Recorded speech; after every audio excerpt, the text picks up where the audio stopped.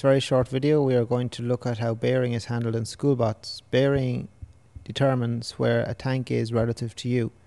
In the slide you can see that your tank on the left hand side, tank A, is facing in a northerly direction, so it's facing 0 degrees, and tank B on the right hand side is to the right hand side of it at an angle of 90 degrees. We therefore say that the bearing is plus 90 degrees.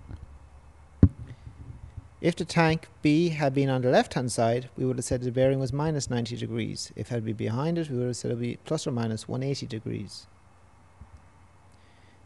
Tank A on the left has a heading of 0 and the enemy bearing is plus 90. The gun heading, or the direction that the gun is pointing at 45 degrees. The absolute bearing therefore is the heading plus the bearing, which is 0 plus 90, which is 90 degrees. The bearing from the gun is the bearing minus the gun heading, which is minus 45, which is 45 degrees. Therefore our tank has to turn right 45 degrees, turn its gun right 45 degrees so as to be facing the enemy and fire at the enemy.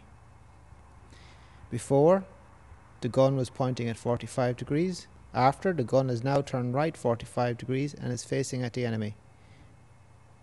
The tank will then fire a shot. This concludes the short video.